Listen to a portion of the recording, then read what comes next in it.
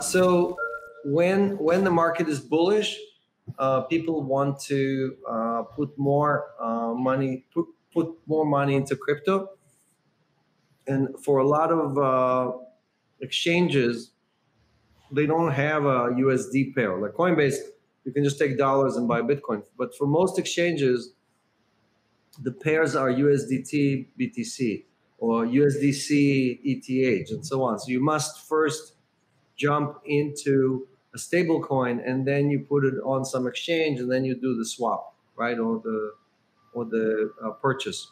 So because of that, you first, when you're seeing an increase in stablecoin minting, that is it's a very bullish indication, right? It's an indication that money is going to come into the Bitcoin, into the Ethereum blockchain, and that usually means higher prices.